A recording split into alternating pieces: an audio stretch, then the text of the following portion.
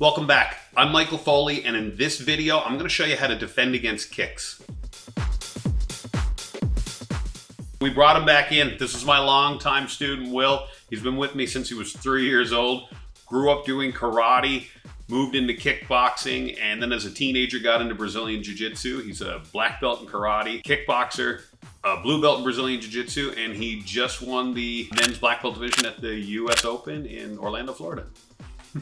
We're gonna look at defenses for two types of kicks, round kicks and push kicks or teeps. The round kicks, there's three different heights. The leg, the body, and the head, and the teep, they're all gonna go to the midsection today. So the first one we're gonna look at is how to defend the leg kick. Let's look at the kick first. Will's gonna throw a jab cross and then throw his lead leg low kick to my back leg.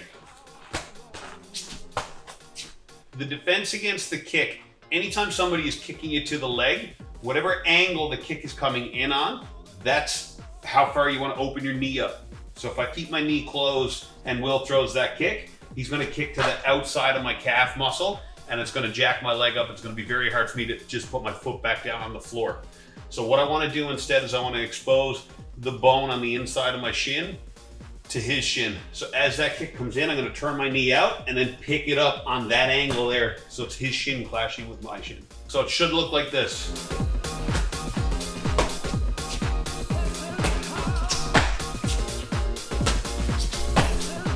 Let's look at it from the other side with his other leg. So from here, as the kick comes in, I want to turn my knee out on the angle that the kick is coming in on and then pick my shin straight up. I also want to point my toe down at the floor just in case he throws an exceptionally low kick and his shin clashes with my toes. I'm going to break all those off. So when he throws that kick, open the knee, point my toe down, and check with my shin. It should look like this.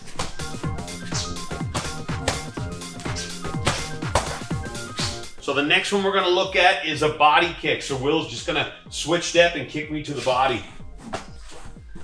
Those suck.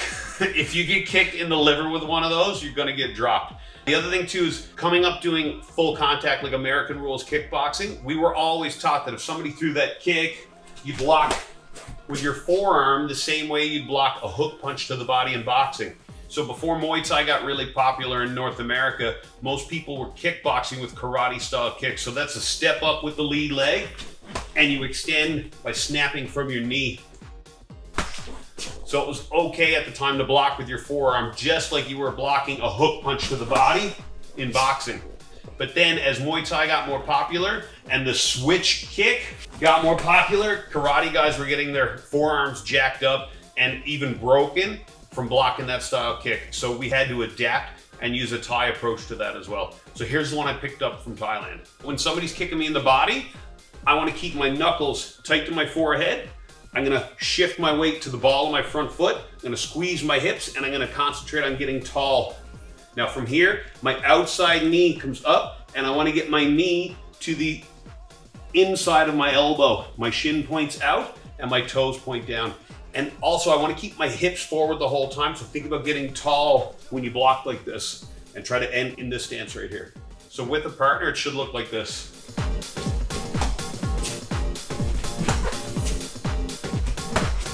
Okay, let's look at it from the other side. So with this one here, there's no switch for Will. He's just gonna step, kick with the back leg, and then I'm gonna block the same way with my lead side. It's very important to note that under Thai rules, if he hits me with that kick and breaks my posture back, he actually scores with that kick. If you're fighting full Muay Thai rules, you gotta keep in mind that he can't collapse my hip back. So when he throws that kick, I wanna block it like this and keep my posture. If you're not fighting in Thai rules, if it's kickboxing or MMA, this also puts you in a position to attack right away. So Will throws that kick and I keep my posture, I'm in a good position to follow up with strikes. So in 20 years of working with Will, he's one of the only students I have that hasn't accidentally kicked me in the face. So I love working with him for this because he's got great control. Here's what it looks like. He's gonna do the same switch, like he's gonna throw the body kick, but instead the kick goes to the head. If it's a head kick, 9 times out of 10, you're gonna see that it's a head kick because of the way he switches his body. The little bit of a lean back, that's a good tell. When Will steps up and he starts to lean back, open up his hip, it's probably gonna be a head kick. So with that, your backhand's gonna come into play. So instead of just checking here, you're gonna start to check here, but your other hand's gonna come across the back and you're gonna block with the forearm here and the meat of this glove right here. It looks like this.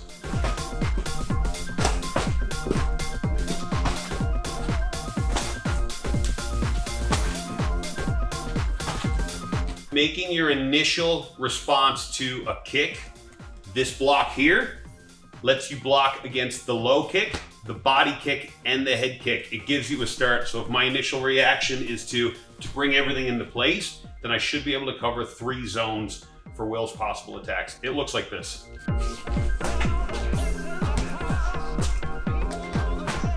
Another way to defend round kicks to the body, it's actually by catching. So instead of blocking here, what I'm gonna do is if the kick is coming in on my right side, I'm gonna push off with my right foot, move laterally to my left. As I do that, I flare my elbow and I snap my arm down and around, catching my opponent's foot, and I end up right here. With a partner, it looks like this.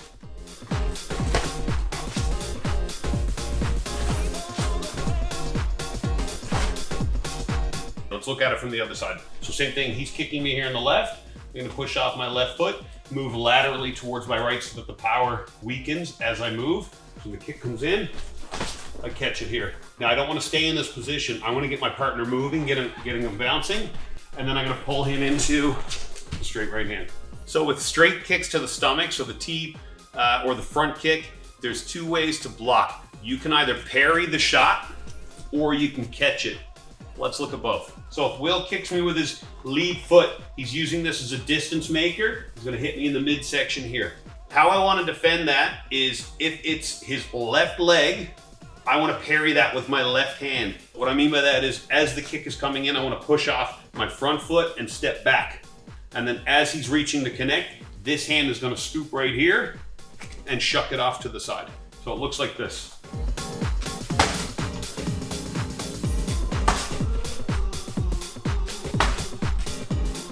And from the other side, so his right leg, I have to do this with my right hand. It looks like this.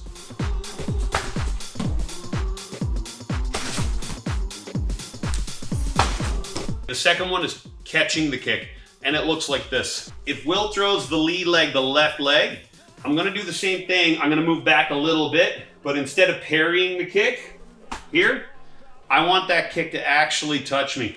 If I stay here, that's gonna hurt. It's gonna be effective. But as he kicks, if I move back, I just let the foot get close to me and I move away from the power.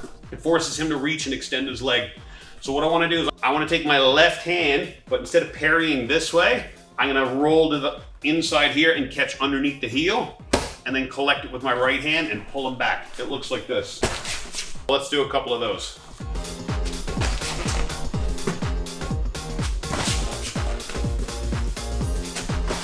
How you finish this kick is I'm gonna pull this to my left side, get it underneath my arm. My right hand goes across his jaw right here. I pull up on his leg, push back on his head, and I kick his base leg out from underneath. Okay, let's look at the other leg. So same thing, he's kicking me with his right leg, so I have to do this defense with my right hand. As he kicks, I step back, catch, reinforce with my top hand, make a little pull.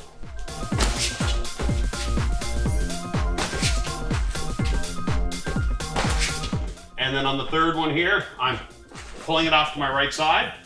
Switch step this time to put my kicking leg in the back.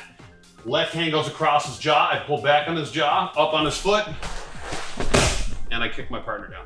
I like this style of defending kicks because it's got some added insurance. What I mean by that is I don't know what height the round kick is gonna be. I don't know where the front kick is gonna be, but I've got defenses put in place, so insurance policies. If Will throws the front kick to the body, my bottom hand catches, then my top hand backs it up. But if that front kick goes to the face, my bottom hand can't touch it, but my top hand then becomes the defense. So it looks like this.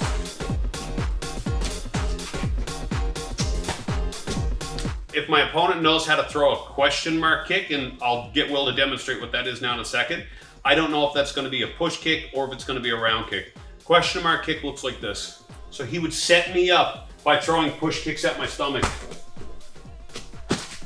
And then as he gets me defend that, he notices my backhand's coming down. So he starts the front kick, but then he turns it into a round kick.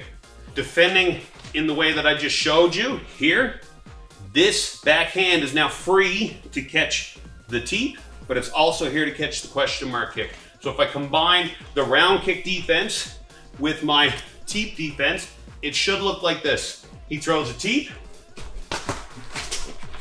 or if he throws a question mark kick. I'm defended for both. I just want to thank Will for this. Will's been my longest consistent student at this club right here. My father opened up the original club in 1978, but I opened up this one here in 2003.